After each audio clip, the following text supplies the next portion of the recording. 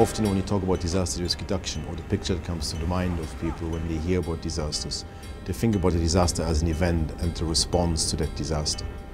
In fact, however, what we need to realize is that fundamentally, disaster risk reduction is a development issue. Over the last 20 years, we've lost about $2 trillion to disasters in terms of direct economic losses. About 4 billion people have been affected cumulatively, and often the disaster throws people back into poverty. We need to understand that disasters happen not because there is natural hazard, but because we have had development decisions that did not take the disaster risk into account. By being able right now to have early warning systems in place and doing preparedness well, they were able to save many, many lives that in the past we've not been able to save. By having deliberately more risk information accessible to communities so that decisions are being made at the local level in terms of small infrastructure, in terms of education and preparedness issues, etc., having direct impact on the way communities deal with underlying risk factors. By focusing in the new agreement on governance processes, as opposed to setting up the laws and institutions, we are able to reduce the risk fundamentally. We have a number of countries that have good building codes, they are not respected. By now focusing on the issues to make sure that building codes are actually enforced and therefore buildings will not crumble in an earthquake, will allow us to save a lot of future losses in terms of lives or infrastructure.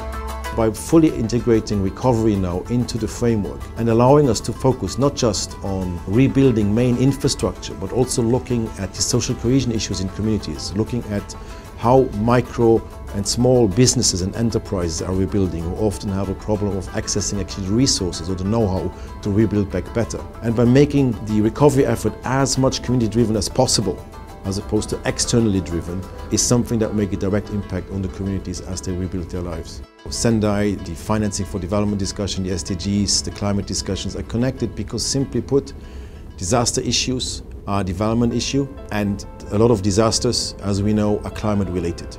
And the issue of how we finance and invest in risk reduction and resilience, how we prepare for events that will be more frequent and intense in the future, how we safeguard development from these events, are connected throughout all these processes. And we have to come up with a global answer to what truly is a global problem by making sure that the development community can support other countries, both in terms of technical support, but also by providing the right financing mechanisms to address the underlying risk factors to development.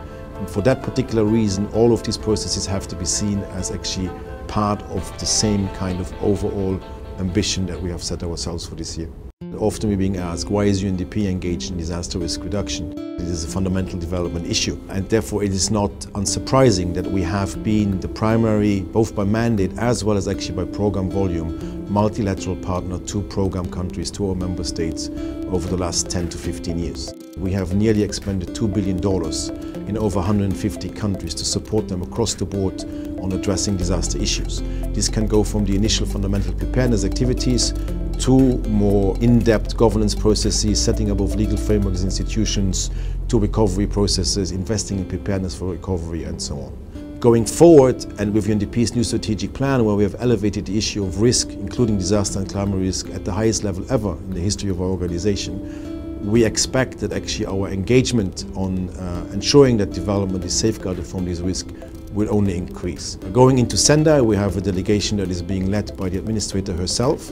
We have done a number of activities and preparations to contribute to the success of that conference. That includes the agreement itself, as well as sharing the lessons we've learned over the last 10 years in the work we have done. And moving forward, we are developing a new comprehensive program and seeking partnerships that will allow us to continue being a main partner of our program countries. One thing we've learned fundamentally in disaster risk reduction, because it's not a sector by itself, it's something that cuts across everything we do in development. We need to have a partnership approach that supports nationally driven processes, and we will be ready for that. We need to move to an area, and this is why post-2015 is so exciting for us, where we ensure that all development is risk-informed. If it's not risk-informed, it's simply not sustainable.